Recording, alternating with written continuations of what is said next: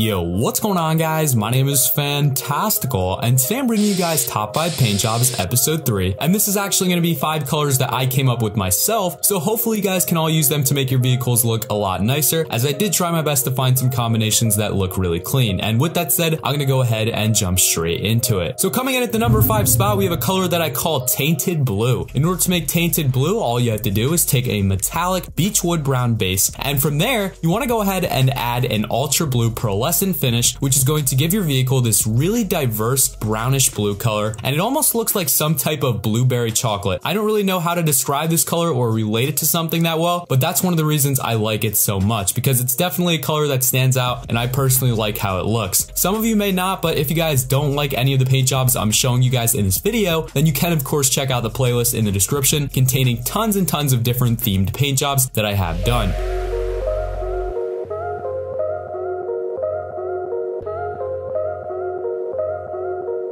Coming in at the number 4 spot, I have a color for all of you guys that I like to call Exotic Pink. Exotic Pink is a mixture between a candy red base followed by an ultra blue pearlescent finish that just looks so vibrant in the sun, and for some reason the blue pearlescent doesn't really show as blue, but instead it magnifies the intensity and shine of this car to the point where it looks completely pink. And not a lot of pink variants have been showcased in the community recently, so this is definitely a color I would check out and consider using.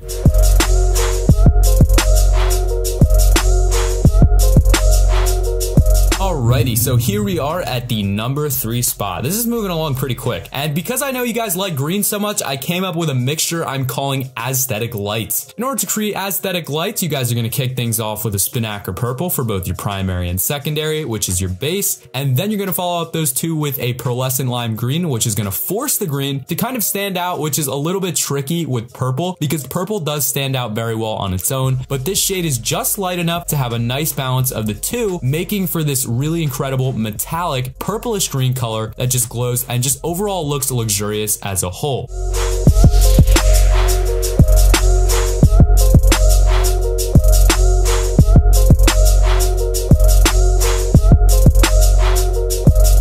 Here we are at number 2, and I'm sure you guys are super eager to find out what I've selected as 1, but in the number 2 spot, we're gonna go with a really sensitive color I'm calling Plasma. So similar to Aesthetic Lights, you guys are gonna start this one off with the Spinnaker Purple base, which again, it's that perfect balance of not too strong, not too light purple. It's just right, and then when we add our pearlescent, it's gonna enhance it so much. We're gonna set a regular blue pearlescent, and bam, we have this super energetic plasma looking color that I personally just enjoy as a whole. It was definitely tough deciding on this or the number 1 spot because they're both just so nice in general.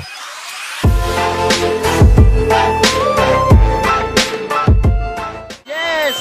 The number of the day is 1! Okay, well, we're not on Sesame Street, unfortunately, but this is the number 1 spot of Top 5 Paint Jobs, which the number 1 spot is going to be Emerald Green. Emerald Green is a mixture, not a compound, but a mixture of sea green as your base and an ice white finish. The ice white finish is just a pearlescent, so just the sea green alone doesn't really look too appealing in my opinion, but if we add the ice white to it, it's gonna highlight the shine and introduce this absolutely lavish green color that reminds me of emeralds. And I know some of you guys will disagree with my choice of organizing the colors, but either way, you guys are entitled to your opinion and you can make anything you want out of this. You can use them, or you can check out my other videos. I do have tons and tons of other tutorials. Like I said, I'm going to throw a playlist in the description if you guys want to see more types of colors and this kind of thing. And the tires, neons, and smoke is all optional. But then again, leave a like if you've enjoyed, and if you guys would like more from the series, subscribe if you haven't already. There's definitely going to be a lot of cool stuff coming out on my channel and you're not going to want to miss it. And I'll catch you all in the next video. Peace out.